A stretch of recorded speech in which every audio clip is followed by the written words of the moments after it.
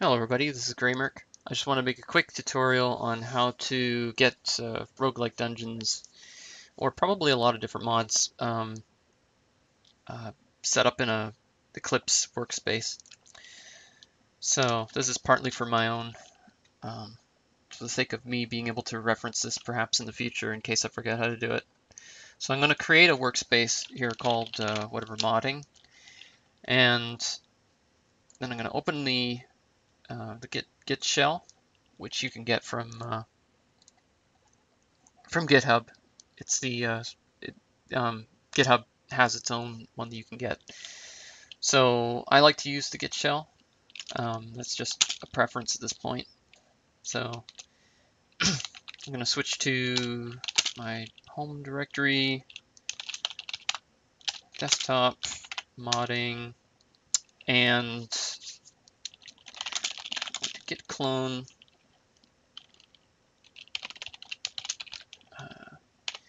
github.com/Graymerk/Minecraft-roguelike.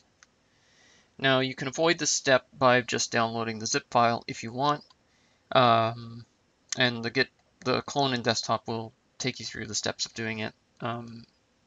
But this is how I work, so I just thought I'd show. Okay, so now we got the Minecraft roguelike in there. You can go in here, and by the way, we're just following the steps that I've outlined here. I've actually created a wiki page in the Roguelike Dungeons wiki. So this is the clone to desktop. So now we're going to Gradle W build. So we're going to put in this command. What you do here,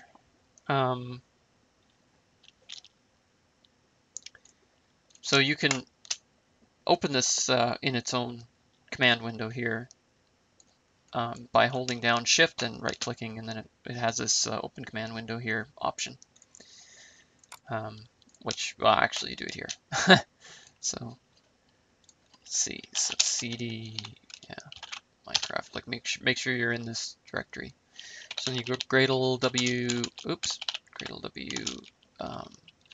setup dev workspace Eclipse. The case is important, I believe. So it's going to do this whole bunch of stuff to set up the dev workspace. You need to have the Minecraft client installed and everything for it to be able to get the resources.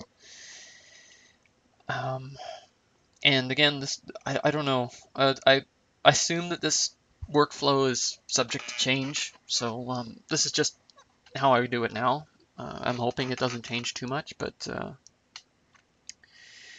you know, never really know. So it was able to skip a bunch of stuff because I've already done this before. But when you do it the first time, it'll probably do a whole bunch of downloading of various bits and bobs. So there, it's done.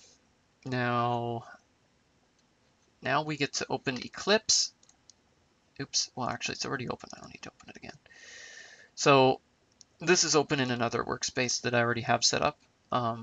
So we're going to switch to Browse,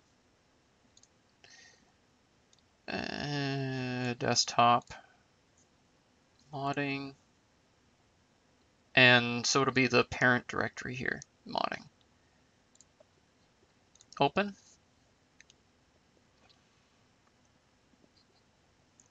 And now we are at the import project stage. So go to the workspace, File, Import, General, double-click Existing, Browse,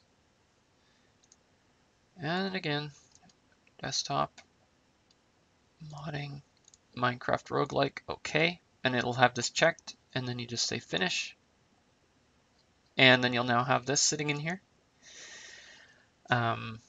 So now you have to set up the run configurations, which is right here.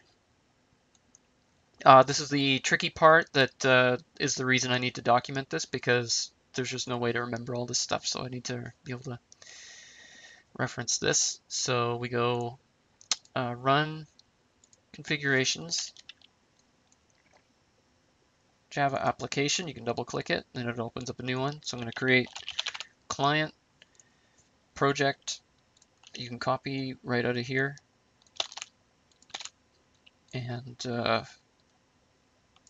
main class, arguments,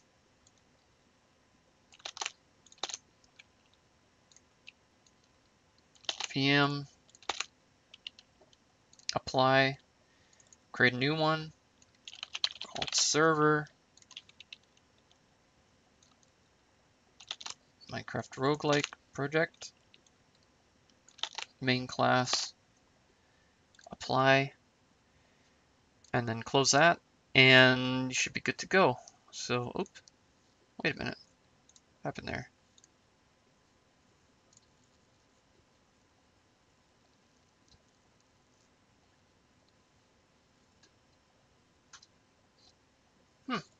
Java application, come on.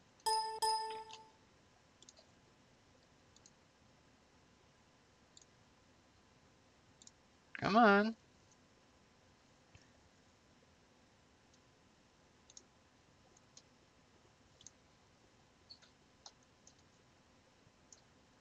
I assume you can run it.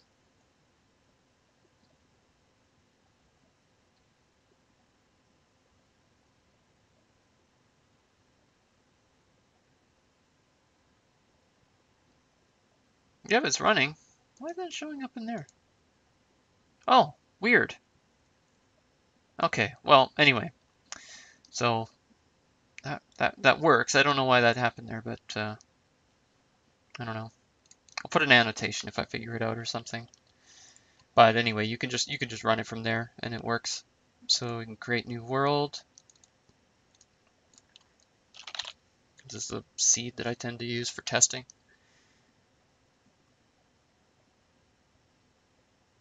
Let's see what happens when I'm recording on desktop and then I run the client. Should be good.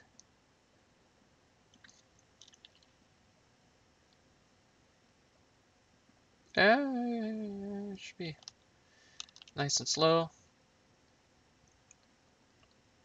Ooh. I don't have the sound working in the dev environment. I have yet to sort of figure that out, but I don't really need it, so I kind of don't care at this point. By the way, there you go. So the tower's there and everything. Anyway, that's enough of that. So where to find the code? The code is in Java. It's in all these. So yeah, that's about it. You can actually make changes to the code here and then run it, and you'll see the changes, of course.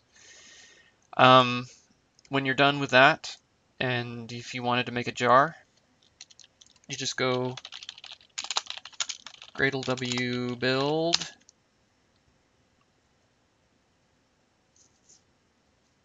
And it does a bunch of stuff.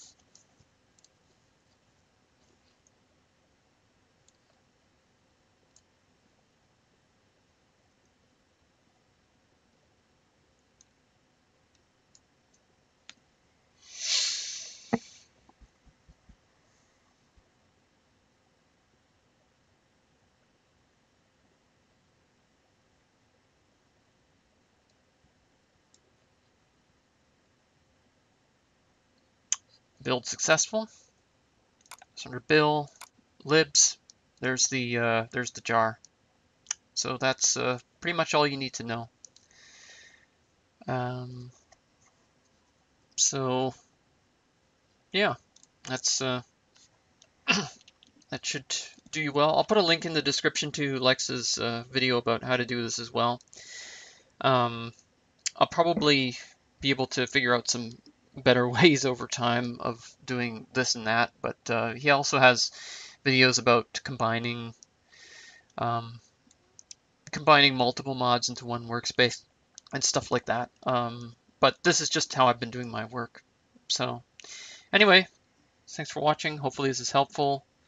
Yeah, again, I put it up on GitHub because I want people to be able to play with it and run it. I know that people have been scratching their heads over the whole Gradle thing, but I mean, I don't know. It's really kind of not that complicated. It's just a brick wall if you don't know what you're supposed to do, and that's kind of all there is to it. It's like you either know how to do it or you don't, and it's really sort of um, that can be problematic if there aren't good instructions. So I'm just putting this here because it seems necessary. Anyway, have a good one.